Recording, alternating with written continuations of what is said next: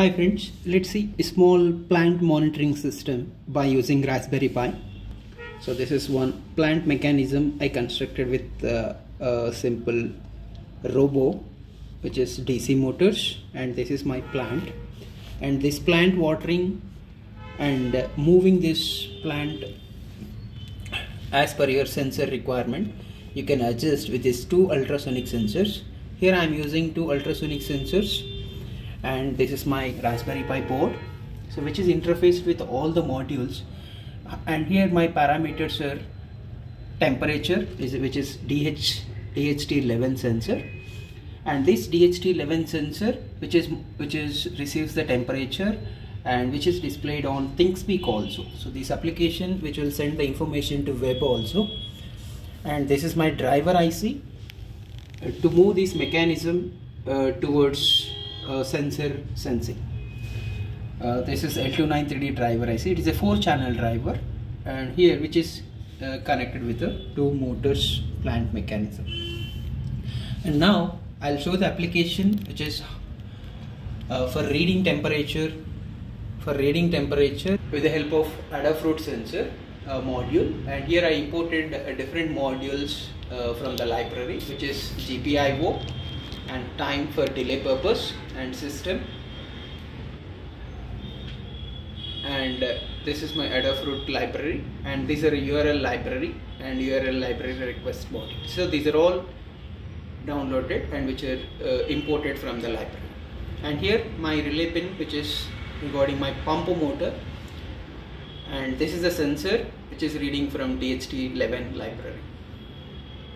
And these are all declarations, like you can understand how you can configure your GPIOs, relay pin, input or output. And the initial stage I'm going to keep it high because your relay is operating with logic 0 now I'm entering into the loop part. So this loop which is trying to read the temperature value from DHT11 sensor.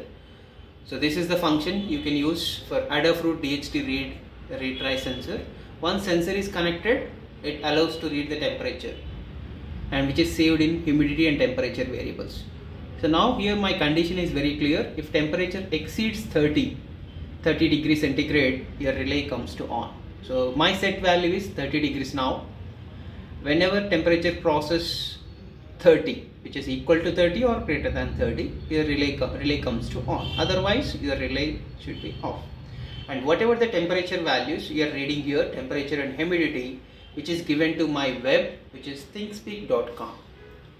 So this is my web portal, which is open IoT platform, api.thingspeak.com, and I just declared 2 fields, field 1 and field 2, field 1 for temperature and field 2 for humidity. So now I am trying to run this application. This is simple overall code. Now running the module.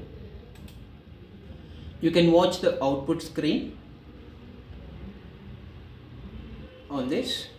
So I got the temperature value 29 degrees and humidity is 46. So those 2 values you can watch it in ThingsSpeak, which are updated 29 and 46. Now trying to increase my temperature because my set value is 30 degrees. Whenever temperature exceeds 30 degrees, so I am just working with humidity sensor.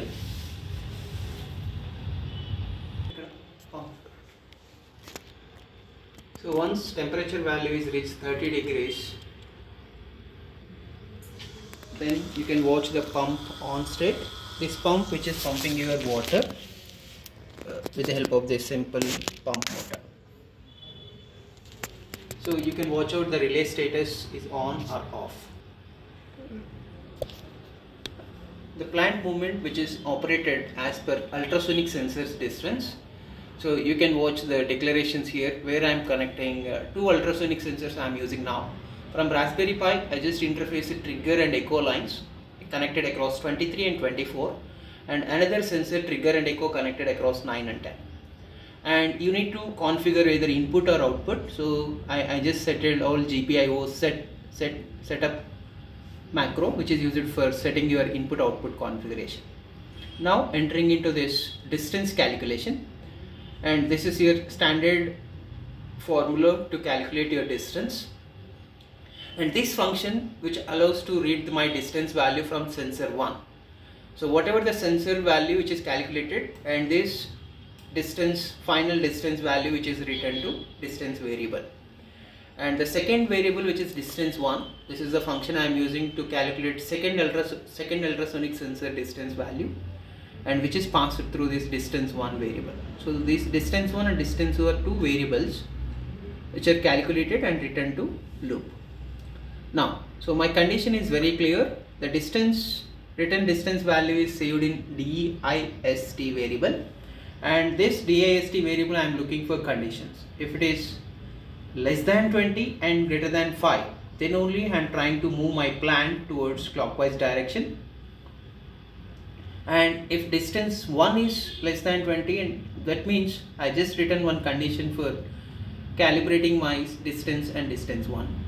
So now I'll show the output response of this. I'm trying to run this module.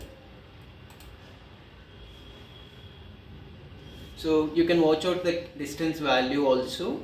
So whenever I'm sensing, then which allows to go backward, and if I'm sensing second sensor, it will come to move forward.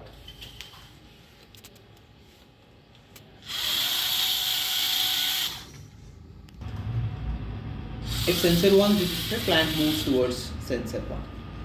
And suppose you are detecting second one, then your plant comes to this sensor side.